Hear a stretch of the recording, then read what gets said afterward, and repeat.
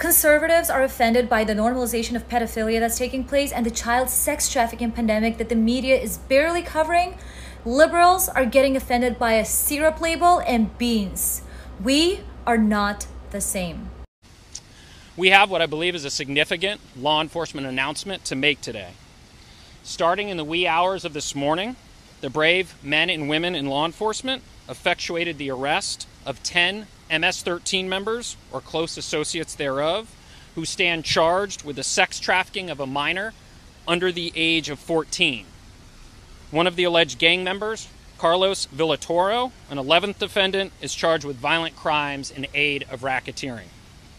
Let me make clear, these individuals are charged with heinous offenses, but just like any other defendant, they're entitled to and deserve the presumption of innocence until they're proven otherwise. Just keep in mind that we're the ones most outspoken about child trafficking, which is modern-day slavery, and your side is spending your time canceling syrup bottles and destroying cities. This is going down right now.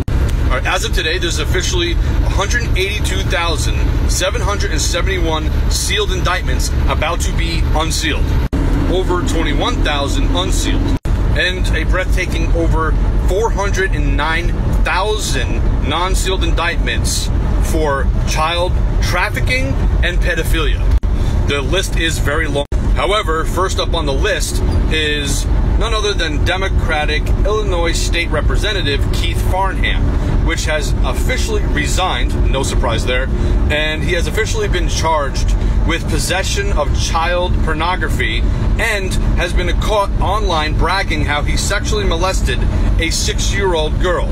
These are the people that has been running our country.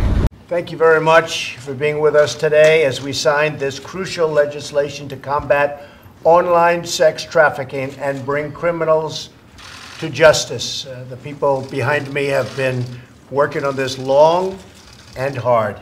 Where trafficking in the world is more now than it ever has been, ever in the history of the world. And you wouldn't believe that, but trafficking is probably worse today than at any time in history.